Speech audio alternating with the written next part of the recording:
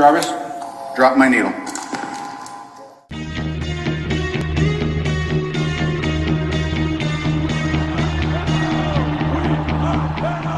We are Venom!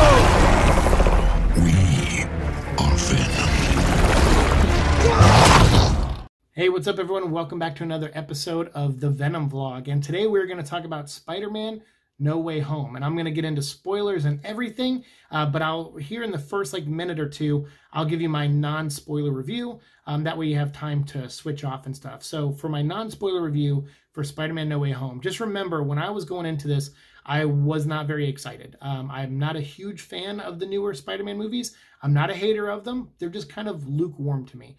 I think Tom Holland does a good job or good enough job. I think, having it set in the Marvel Universe is neat. It adds something new to the Spider-Man movies that we've seen before. And then also the villains, I think, have been great. I've actually really liked the Vulture, and I like Jake Gyllenhaal's Mysterio. So outside of that, though, the side characters, Ned and MJ and all these other characters, Flash, I'm not a big fan of. And to me, Spider-Man is kind of one of the elements that makes him so great and some of his stories so great is that his supporting cast is really, really good.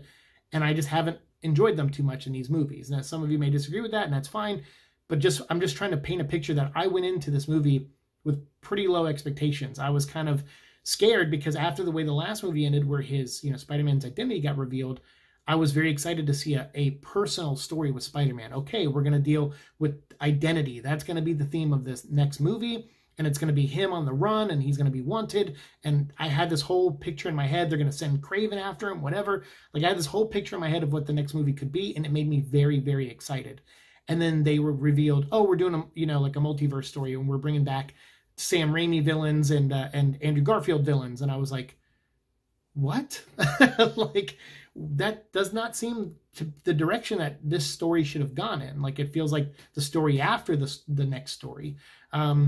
So I wasn't very pumped. But I will say this for the last bit of my non-spoiler review.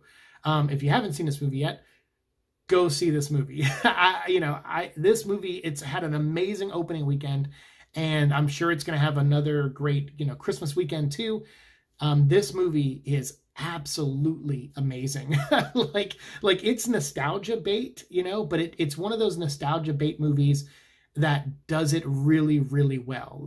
Where you hope that things are handled with respect to what they're pulling from for the nostalgia. And I felt like this movie did pay respect to that in a lot of ways. So without, saying any more, just go see this movie. If you haven't seen it, that's all I can say from a non-spoiler review is that you have to see this. If you're a Spider-Man fan at all, you have to see this movie. And then now we're going to get into the spoilers. And I'm going to jump right into spoilers. So go away if you haven't seen the movie yet. Go now. That's all you get from me. The rest of you, buckle in. Let's talk. I want to hear all your spoiler thoughts down below. So stay away from comments if you don't want spoilers. Everyone can talk about spoilers down below. And as far as the post-credit scene, with our boy Venom, or Eddie, we're going to save that for the next video. So I'm going to make my own video on that because it's, Venom specific, and I just have a lot of thoughts on that. So we'll save that for the next video. So that won't be here. What we're going to talk about here is just the movie itself. And man, oh man, did I like this movie. I even kind of liked Ned a little bit in this movie, a little bit. Although him getting taking the thing from Doctor Strange and being able to open portals and stuff, he wasn't great at it, so I'm glad he didn't just, gravitate to it instantly. But the fact that he did it did mean something, because later on Doctor Strange even says, you open these portals? He's like, yeah. And he goes, what's your name? He's like, Ned Leeds. And he goes, okay. Like Doctor Strange is going to keep an eye on him, and I'm like, hey, okay, that could be a, just a little nod, that maybe Ned's story can go in that kind of direction, or not, if they choose not to. So I thought that was cool. I thought that was really neat. And then, and also MJ in this, I'm not a big fan of this version of MJ. She's very dry, I don't know if that's actually Zendaya's personality or what, but she comes across very dry sometimes, and not in a charming way usually. But in this movie, I actually found her a little bit more charming, and I don't know. I liked the line where she tells Doctor Strange, I know some magic words, and one of them starts with please. And I was like, okay, that was pretty funny. And actually the line I thought was delivered kind of well. It's cheesy as hell for sure. But as someone who likes cheesy jokes, I was like, okay, I appreciated that. And she delivered it pretty well. And so I felt like the humor in this with her was a little better handled. Like it was like okay, she is dry, so let's actually like shoot it a different way and play it a different way. And I feel like they did that better in this one. I'm still like on those characters and Flash and stuff, but I feel like they all had kind of funny moments. Like Flash, asking Spider-Man, he's like, tell everyone I'm your best friend and hang out with me at school for a week. I thought that was kind of fun, and even though I don't really like that interpretation of Flash, that moment was a very Flash moment, where if he found out Spider-Man was Peter Parker, he probably would pull that kind of stuff. I think he even did, and when he was head in the comics, he was head of the Spider-Man fan club, and he was trying to get Spider-Man to come to the school and stuff. So all that stuff was just kind of neat. But really, the bread and butter here was they stepped up Aunt May a little bit, a little bit. I feel like in the first two movies, she was just the hot aunt, and that kind of got on my nerves, where it was like, oh, she only shows up to be the joke of like, Tony Stark's going to say, oh, your aunt's hot. And then Happy's going to, date her and be like, yeah, your aunt's really hot. It's like, it seemed like that was the only place they could go to with that. When they were at the restaurant, him and Aunt May in the first movie, and they're eating, and someone, like the waiter, makes a comment on how hot she is or whatever. It's just like, oh my God, is that all she's here for? Is just to be called hot by men? And it just doesn't make her a character. I mean, that's my issue with it, is that Aunt May, I actually like as a character in the comics. And especially now in the comics where she's part of Feast and everything, like when she died in the Clone Saga, I thought that was a great ending. And then when they brought her back, I was like, man, you guys haven't done anything with her since you brought her back. And it wasn't until after One More Day that they actually started doing stuff with Aunt May again. And they made her part of Feast, and they gave her a job. And she interacted with characters like Mr. Negative, and and got married to J. Jonah Jameson's dad. And so all those things, and she interacts with Dr. Octopus sometimes. So they actually make her a character again in the comics. This movie, I felt like they were pushing her in that direction. But really what you realize in this movie is that she is Uncle Ben. This Peter Parker has never actually heard the phrase, with great power comes great responsibility. And that makes sense because he's never really said it, or it's never really been said in any of the Marvel movies so far. So this is the movie where they give us that. And so what they do is they kind of build Aunt May up a little bit by making her, being there for Peter, as he's going through stuff, as he's struggling with his identity being revealed. And that's kind of where the movie starts off. And they brush over that so quick. That's probably one of my biggest critiques of this movie, was that they were like, we got to get through this identity reveal thing because we've got to get to the multiverse stuff. And that's where I felt like they crammed what could have been a really good movie down into like 25 minutes. And that bugged me. Although we did get a great cameo from one of my other favorite Marvel characters, and played by the amazing Charlie Cox. We got Daredevil shows up as Matt Murdock. So when Peter's identity is revealed, the cops bring him in, they question him, they find out, they do some digging, they find out the drones actually weren't under Peter's full control, and that they're still kind of considered Stark tech, and they question Happy, and they're like, hey, there's still some stuff missing from Stark's, files, so there's some equipment missing, so we need to talk to you about that. And Happy's like, I don't know what you're talking about. So they brush over because the Mysterio thing ended with this big world-shattering, your identity is revealed, and I did it, and I framed you for my murder. And then this movie, in like 15 minutes, they wash right over that. It feels like a Paul Anderson actually opening from Resident Evil. I just did a Resident Evil episode, so that's why I'm thinking about this. I still have the numbers up over here. But in Resident Evil, the movie would end on a cliffhanger, and the next movie would pick up, and in 10 minutes, they would wrap up that cliffhanger and then start a new story. And that's kind of what this felt like. It felt a little bit like that, and so I didn't really like the first chunk of this movie, because I was like, no, I want to see him be wanted. I want to see the Mysterio thing have a little bit more weight than just they do a little bit of digging and they find out he's innocent. I mean, I guess that makes sense. If they did a little digging, they would find out he's innocent, but it just seemed to happen so quickly. But the main thing, and the way they kind of brush over it, was by introducing Matt Murdock, and he's like hanging out with Peter, and they're talking, and he's like, yeah, look, I'm a really good lawyer. And then a brick comes through the window, and he grabs it with his hand, and they all know they're looking at him because he's blind. He's got the cane and everything. And he's like, how did you catch that? And he goes, I'm a really good lawyer. So I kind of like that. It was just like a neat little cameo, but it brings Charlie Cox's Daredevil into the Marvel Universe, which is what I want so bad. Some of my favorite Spider-Man stories from the 80s were ones where he teamed up with Daredevil. I think the two of those guys together are fantastic, you know, almost as good as Doctor Strange and Spider-Man, because they're kind of opposites. Like Daredevil and Spider-Man are closer than Doctor Strange and Spider-Man. They are definite opposites, you know, but Daredevil, I think, has the heart of Peter Parker in a way, but sometimes his brain gets in the way. Like Peter, he struggles with things, you know, but his heart ultimately leads him a lot to the right places, minus the few mistakes he's made over the years. Daredevil makes a lot of mistakes, and it's because his brain keeps getting in the way of his heart, I think. But I also like that about Matt Murdock. I think it makes him flawed in an interesting way, in a very you know, relatable way. So I like the character. So seeing him in this was great. And then we also got, well, I'm not going to spoil Hawkeye, but that I think they're setting some up in Hawkeye too, which could tie into all this. I just watched episode 5 and I'm like, oh my God, okay, I can't wait for the finale. So maybe I'll talk about it after I watch the finale. But that could tie into, you know, that as well with, you know, with everything going on. So specifically with Daredevil and stuff. So I won't spoil here if you haven't seen Hawkeye, but go watch it. You know, I've watched 5 episodes now, and I'm excited for the finale when that drops. So with this, you know, we have Daredevil after his cameo. Now Spider-Man he's going to school. You know, people are filming him, you know, walking around school. They're like, oh my God, it's, you know, Peter Parker, Spider-Man. And it starts affecting his life in a different way. Like he's trying to go to college, and he gets rejected from every college he applies to, but so do his friends. Because now that it's out there that he's, you know, Peter Parker is Spider-Man, you know, which they have to move. That, you know, that brick came through their window when they met Daredevil, so they move in with Happy Hogan, and they live in his secured Stark apartment, you know, in downtown New York or whatever. And so he's, you know, Peter's still going to school, and he just doesn't get a break. Everyone's staring at him, looking at him, filming him, sitting in class, and all these things. And his teachers are like sucking up to him, although one of them is like, no, Mysterio was right.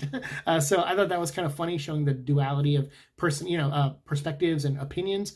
I just thought it was good, because normally, you know, we're so used to the internet, when we have vehement opinions about something on the internet, people scream and yell at each other. And in this movie, it was just these 3 teachers having this banter, which I thought was really funny. And none of them were like screaming at each other, but they were like, dude, you're embarrassing yourself. Shut up. Mysterio is a bad guy. You know, that kind of stuff. So all those little moments I thought worked for me, but really at the heart of this, the identity theme is what worked. Because I think after that wrap up in the first act, and they got to what the meat of this story was going to be, I think that's where the movie really does shine. You know, Peter, like I said, he's struggling. He can't get into college. Now his girlfriend, MJ, can't get into any colleges because they find out that she's dating Peter Parker, so they don't want villains to come, you know, blow up the school. Same with Ned. They don't want anyone to attack him to get to Spider-Man, so they don't let them in any colleges. And so Spider-Man feels like, okay, I understand my identity got revealed, and it's hurting me, but it's also hurting my Aunt May, who broke up with Happy Hogan, but now they're staying in one of his apartments or whatever. And then it also it's affecting Mary Jane's life moving forward, and Ned's life moving forward. So Peter, I think in this movie, matures in a way that I wasn't ready for. I was hoping he would in the 3rd movie after his identity gets revealed. But then when I heard this was a multiverse movie, I thought, oh, they're just going to do nostalgia things, and it's not going to actually progress Tom Holland as an actor or as Peter Parker Spider-Man. And I was wrong, big time. I think he really shines in this movie because he makes adult decisions, which should happen. Peter Parker may be a teenager in the comic books or in the early comics, and even in this timeline, but always at an early age, Peter made adult decisions. Even at 15 and 16 when he was Spider-Man, he made adult decisions, things that most adults don't do, because they're too selfish. Peter would make a lot of selfless decisions. And I felt like that's really at the heart of Peter. What Tom Holland nailed in this movie was the selflessness. He goes to Doctor Strange because Mary Jane and Ned's life, or MJ and Ned's life, are ruined, not so much his. So he just wants the world to forget that Peter Parker's Spider-Man, because then that will allow Ned and MJ to get into the schools they want to go into. And meanwhile, Doctor Strange is not the Sorcerer Supreme anymore. Apparently, after he blipped out of existence, Wong became Sorcerer Supreme. So Doctor Strange works for Wong, and Wong is too busy going around the world, like in Shang-Chi and Shang-Chi. He's going to different places around the world, recruiting new characters like Abomination and other people. So he's on a mission going somewhere, And Doctor Strange is like, okay, well, I'm going to be here with the kid. I kind of want to cast a spell. And Wong's like, don't do it. And he's like, okay, that's fine. But I kind of want to. And Wong's like, I don't want to have any part of this. And he's like, just don't screw anything up. And then he leaves. And so Peter and Doctor Strange go down in the basement, as we saw in the trailer, and they cast a spell. So that whole thing was neat. And then Peter keeps trying to make addendums to the spell. He's like, hey, I want Mary Jane or MJ to still remember me. I would like Ned to still remember me and my aunt to still remember me. And every time he changes something, it's screwing up the spell. And luckily, Doctor Strange is able to contain the spell before it completely goes bonkers. He's able to contain it and put it in this little cube thing. But enough damage has been done to where now the fact that the spell was even started and touched into the multiverse, because of all the addendums, I guess, it kept causing branches to stick out. It starts pulling people in from other universes that know that Peter Parker is Spider-Man. So I thought that was pretty neat, that you have, Dr. Octopus shows up first and fights Peter on the bridge when he tracks down the lady who works at the college. He tracks her down. He's trying to convince her to let Ned and MJ into the school. He's like, look, I won't go to the school. It's fine. Punish me. Just don't punish my friends. So he's going to try to convince her, and Dr. Octopus shows up, and they get in a great fight, and Dr. Octopus is confused when he pulls off Peter's mask and he realizes, you're not Peter Parker. And he's like, yes, I am. And he goes, no, I was holding Peter Parker by the throat, which from the ending of the second movie, the Tobey Maguire movie, he's like, I was holding him by the throat and I was getting ready to kill him. And then I ended up here somehow. So I like that. He was plucked from a blip second, just a moment from his time period.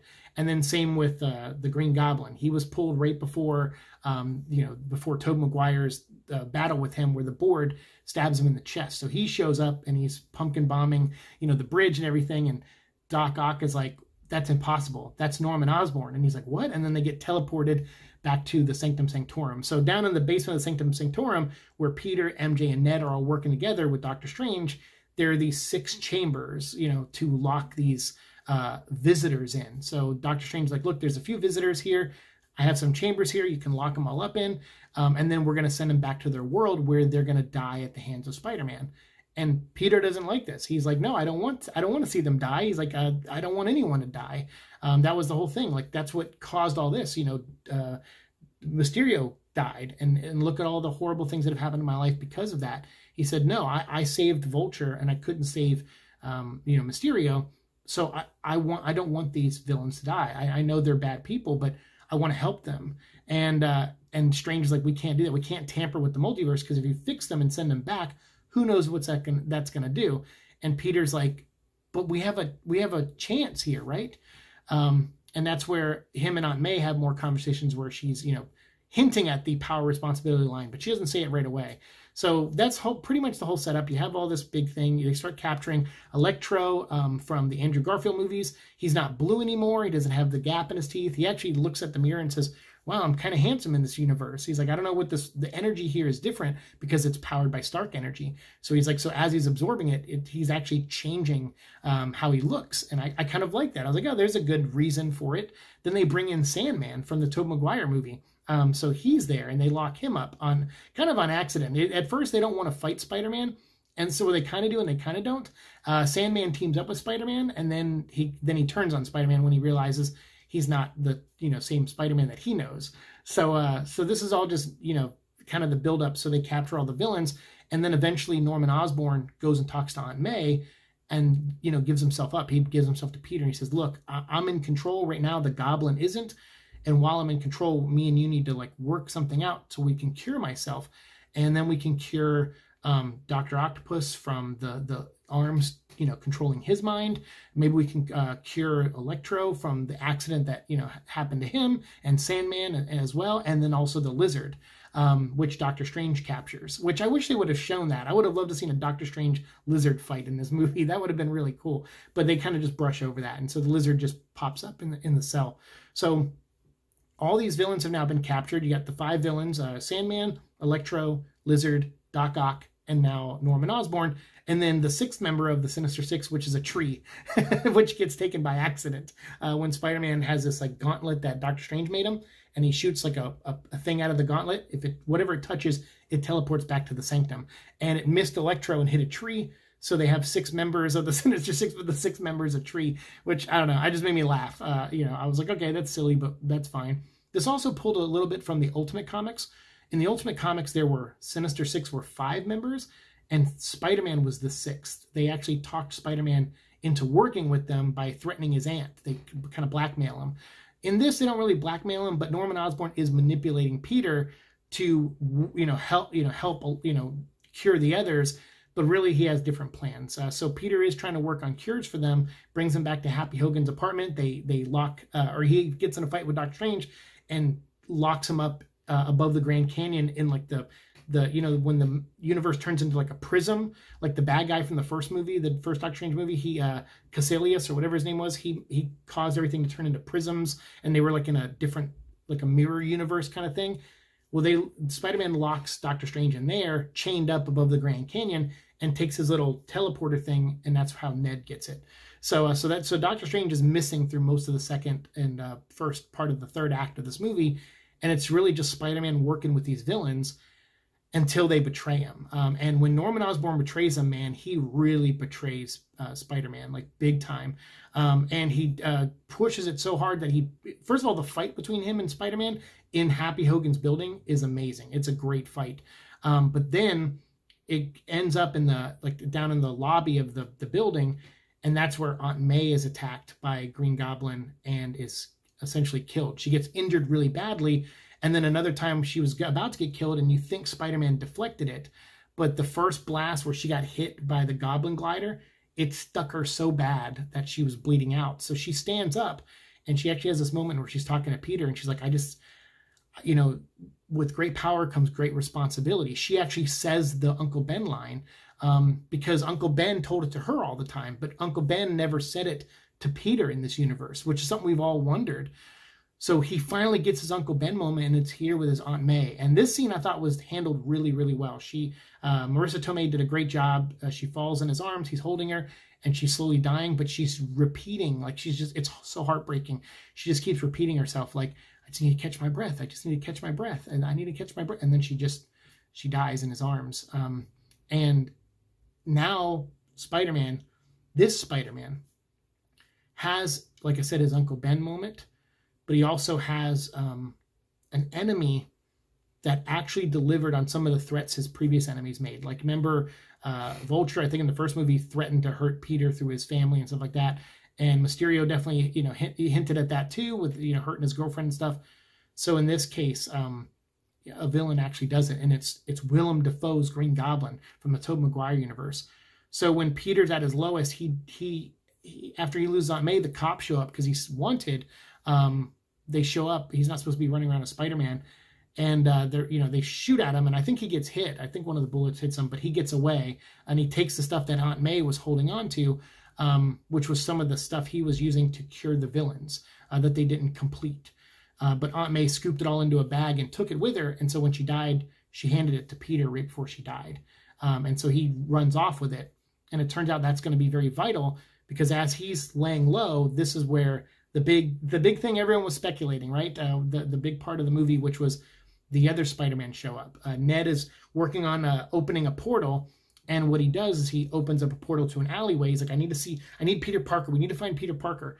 And a portal opens to an alleyway, and they see someone in a Spider-Man costume waving at him, and then the person walks into the light, and it's freaking Andrew Garfield. And let me tell you, when Charlie Cox showed up on screen, there was a huge applause. When Andrew Garfield showed up on screen, there was a massive applause, man. So many people were excited to see that guy again. And that made me realize, like, if I had to pick my least favorite Spider-Man movies, it's certainly the 2 Andrew Garfield movies, but it has nothing to do with Andrew Garfield. Those movies, I think, are just not good movies, in my opinion. And they're not good Spider-Man movies, although they have one of the best Flash Thompson moments out of all of them. And I love Emma Stone as Gwen Stacy, but I just didn't like Lizard as a villain. I didn't really like Electro in the second movie, or Rhino, or Goblin in the second movie. Like, none of that stuff worked for me. But Andrew, I thought, was a good Spider-Man. I thought he was a little too aggressive with his humor. Like in those movies, I didn't think he was like slapsticky kind of funny or goofy funny like Peter Parker normally is. He was more like bully funny in a way, like not even funny, sometimes just full-on bully. So I didn't really fully like his version or that version of the character, but him as an actor, he's really great. And so when he showed up in this, it was great to see him, honestly. And that made me realize, like, you know, that he just deserved better. Like that in that moment when hearing everyone cheering for him and stuff, and then looking at him and watching him portray Peter again in this movie, it just made me realize this guy is a great Peter Parker, Spider-Man. He just got a bad deal, in my opinion, with those movies. Now, some of you out there may like those movies, and that's fine. I'm not here to debate all that. For me, I didn't like those movies, but still, when I saw them, I was excited. And then so they open another portal because they're like, no, this isn't the right Peter. We need another Peter. And then they open a portal, and then Tobey Maguire comes through, and he's just in regular clothes. So this was all neat because earlier they said this spell pulled in people who knew Spider-Man's identity into this universe. Not everybody, but it pulled in a few visitors. But apparently it also pulled in 2 Spider-Men. So I'm curious about that because obviously Venom ended up in this universe if you watch the post-credit scene, which we'll talk about in the next episode. But my friend Eddie, I think he told me this before, but he was like, you know, that character is, you know, the suit must know who Spider-Man is. That's why he got pulled into this world. And I'm like, yeah, I guess. I mean, I don't really know. I'm not really putting too much thought into all that. But 2 Spider-Man also showed up. So who knows really what reason Eddie is in this world. But we'll talk more about that in the next episode. But we will see him. Because so apparently 6 Sinister Sixes showed up. There were 6 villains, kind of, if you count Venom. But he just showed up in Mexico. All the others were in New York fighting Spider-Man when they got pulled into this world. And they all showed up kind of in spots where they were in their respective worlds for the most part. So it's like Dr. Octopus fell into the river, but in this movie he shows up on the bridge that's above the river. So there was like things like that where I'm like, oh man, that's crazy. Like Electro was out near Oscorp bouncing through electrical grids, fighting Spider-Man, and in this movie he shows up outside of an electrical grid. Outside of town. So I guess the geography of the worlds are just that much different.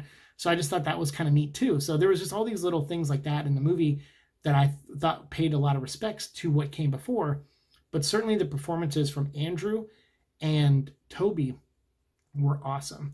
One thing I think the Spider-Man fandom, which I think I hate the most about, is a lot of Spider-Man fans argue over who the better Spider-Man is.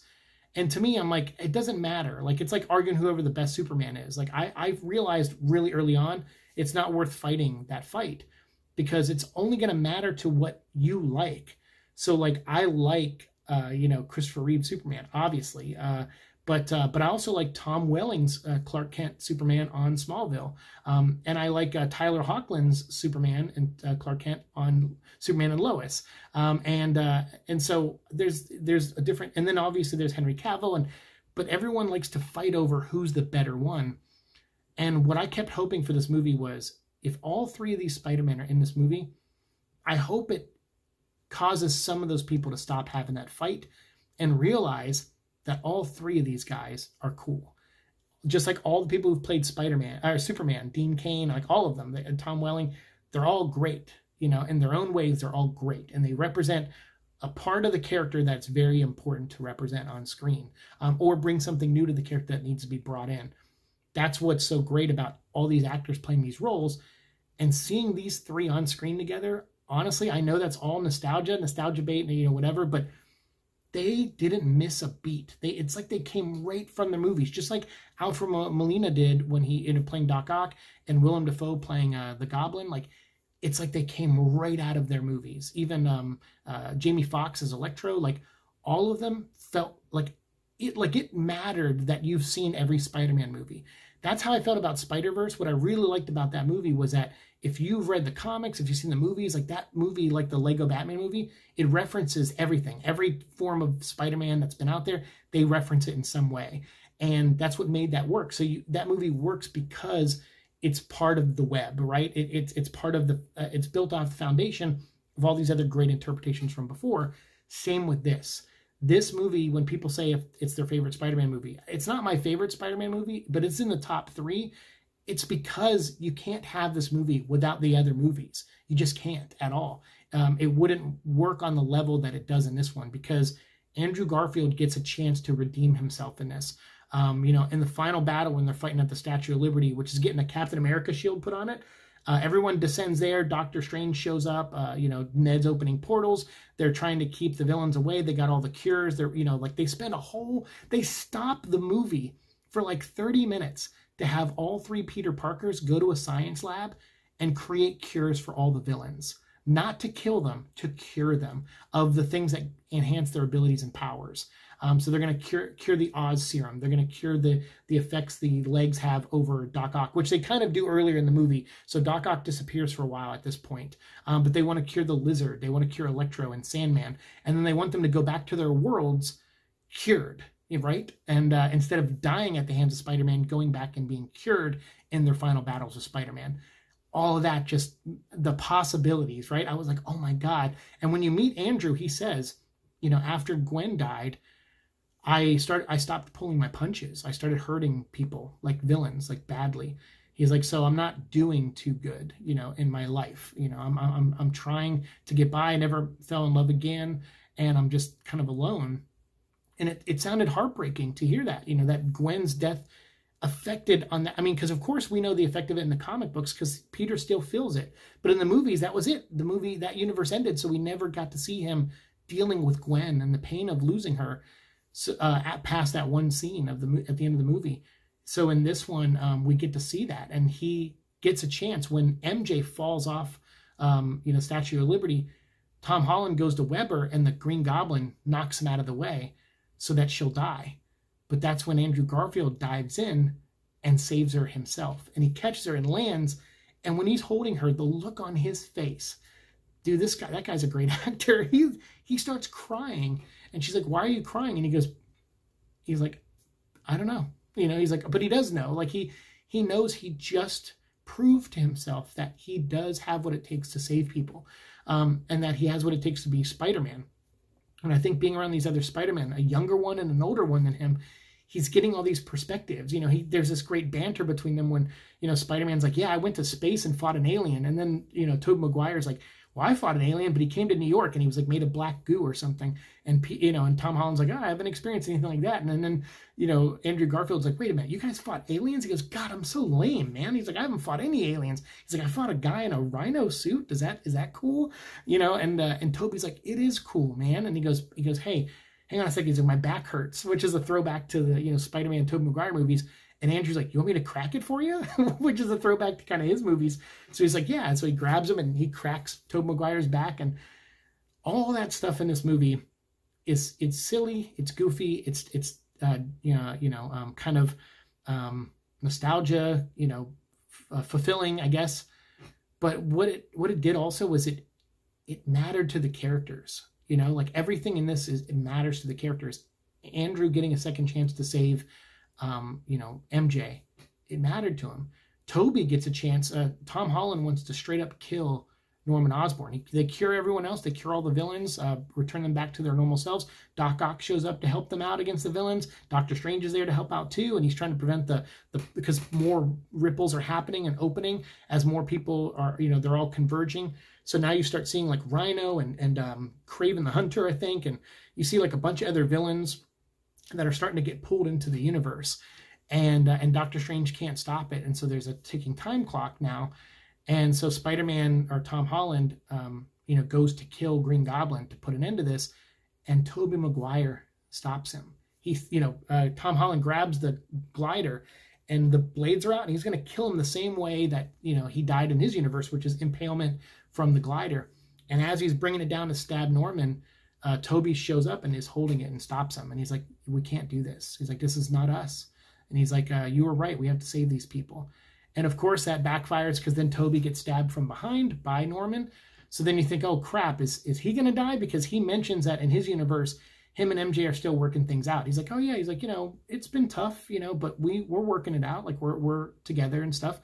And I liked hearing that too. Because I'm like, we don't get a lot of end of the road Spider-Man stories, like where he ends up. We don't really get that told very often. And the comics are constantly keep going, so we never really get it in the comics. And the movies would be a perfect opportunity to do that, and they don't really do that either. So it was nice to just hear. It was like Spider-Verse, when you saw there was a Spider-Man that was married to MJ and he had blonde hair, and then there was a Spider-Man that was like not, because they broke up and he got like chubby and stuff, and kind of stopped being Spider-Man. Like, I just like seeing all of this. Like, that show, I mean, that's how much I like this character, and seeing like these different interpretations all come together was just amazing. Like, it just nothing short of amazing. And yes, nostalgia, all that crap, you know, like that. But to me, nostalgia is not bad as long as you honor what's there. And that's what I felt like. It's like, this could have easily been just a mess of a movie, which I thought it was going to be. Oh man, all these different characters and different universes. Instead of telling a simple Spider-Man story, no, they tell a story about identity in this, and how important it is to have a secret identity, because that was the one thing about the MCU, is they don't really deal with secret identities that much. This movie proved why it's so important to have one, because at the end, after Tobey Maguire is stabbed, he ends up living, but they cure Norman Osborn. They stab him with the serum, and they, you know, convert him back to just being Norman without the goblin stuff in him. And then Doctor Strange sends them all back to their world, and the three Spider-Man get to say their goodbyes. They give each other a big hug, and I thought it was great. I thought all that stuff was awesome. And then Peter goes to Doctor Strange, says, "There's only one way to fix this. Everybody in the world has to forget I'm Spider-Man. No exceptions, no addendums. Everyone has to forget who I am." And that, for me, was really heartbreaking, as someone who struggles with memory and stuff, to make that decision that you have to. He goes to MJ and he says, "You're going to forget who I am. And Ned, you're going to forget." And MJ, you know, says, "Well, if you want to win me over again, since I'm going to forget you, say this to me next time you see me, and I'm sure it'll sweep me off my feet. It'll certainly make me interested in you." And she said, "Just say these words." And he's like, "Okay." And then all their minds get wiped. And the end of the movie is everyone back. J. Jonah Jameson, who was great, he pops up a couple times in the movie. He's saying Spider-Man's still a menace, but no one knows his identity, you know, and everything. Mysterio never outed it, you know, I guess, or what, something happened where that information didn't get out there. And but now no one remembers. Aunt May's dead, and Happy Hogan dated her, and he knew of Spider-Man, but he didn't know Peter was Spider-Man, and he didn't know who Peter Parker was. But he still dated Aunt May. This is where it gets a little messy. But at the same time, it's like messy in that comic book kind of way. But Peter and Happy Hogan are at Aunt May's grave, and Happy's like, how did you know May Parker? And he's like, "Oh, through Spider-Man." And then Happy's like, "Yeah, me too." But he doesn't know who Peter is. Never knew about her nephew. MJ doesn't remember. So MJ is working at her diner, where Ned comes by sometimes and, you know, hangs out and plays on his phone. And he finds out that they both got into the colleges they want to go into. And something about Peter, he wrote down what to say to MJ, and he doesn't say it. He chooses not to, because he sees them both going off to have a good life. And again, it's so Peter Parker to make a decision like that, right? It's so heartbreaking that he would choose something selfless instead of giving him what he wants, or what he feels like he deserves after everything he's been through. He still doesn't take it when it's offered. And so he doesn't say the thing to MJ, because he wants her to have a good life, and he thinks a life without him is a better one. And they're all at a clean slate. So he's like, "No, she's going to go to college. I don't want villains to go there hurting her. I don't want villains to go hurting Ned. I'm not going to go introduce myself to him either. And I'm just going to go figure out what to do now." And so he goes and gets a small rinky-dink apartment, Tobey Maguire style. And he gets a sewing kit, and he makes the best looking Spider-Man costume that we've ever seen on screen. It is not a Tony Stark design. It is not anything like that. It is classic Spider-Man with the small black spider symbol on his chest, you know, Steve Ditko style. Man, it's so awesome. Seeing him swing around at the end of this movie like that was just amazing. So I know I kind of just recapped a lot of the movie, but I wanted you to see how it made me feel talking about these scenes. And there's so much more to talk about. So feel free to, you know, drop your thoughts in the comments, and I'll respond, and we'll continue talking down there. But man, this movie was something else. It really blew me away. I did not expect it to be nearly this good. And although I have criticisms of it and how it kind of wrapped over the story that I wanted them to tell, they still told a story about identity. They still told a very Peter Parker story, a very selfless hero story through the lens of Peter Parker and Spider-Man. and they put him in a spot to where he's essentially a soft reboot. He can exist in the Marvel universe, but no one knows who he is. Or he can, you know, be part of the Sony universe, and he has a new supporting cast because you can now introduce other characters. You don't have to do MJ or Ned, considering they don't have the memories of him. They could basically leave this franchise if they choose. I mean, basically, what I saw at the end of this movie was what I saw at the end of the last movie, which was potential. But this movie has a lot of potential for, you could do a story where it all gets undone and people remember him again, or he does talk to MJ eventually. You could still do that story, or you could do a completely new story and bring in new side characters and new everything.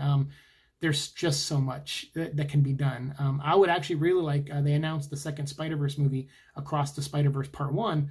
I would really like it if that movie ended where because if you notice in the trailer they showed us, the teaser, Miles is going to 2 different universes and the animation style changes. And I was like, you know what would be really cool is if Miles goes to this universe where he meets Tom Holland Spider-Man, and you get a real life actor playing Miles, and then boom, you have Miles. You have a live action Miles built from the animated universe, because he could wake up and go, whoa, look at my hands, and then it's first person, and then he looks up in a mirror and you see an actual actor playing Miles, and that could be how the Spider-Verse Part 1 ends, and then Part 2 can start with a little bit of live action and then go into the animated stuff. So that way you can have Tom Holland do the voice of Spider-Man and join them throughout the rest of the movie or something. I mean, I don't know. I'm just thinking of all these different possibilities, but that's what I mean. That's how this movie made me feel at the end, was the potential is just like all over the place, but in like good ways and positive ways. So, and you can still tell a Craven story. You can still tell a lot of stuff. I'm really curious to see where they would go with this franchise from here, because they announced they're going to do 3 more of these Spider-Man movies apparently, but what universe he's set in, we don't know.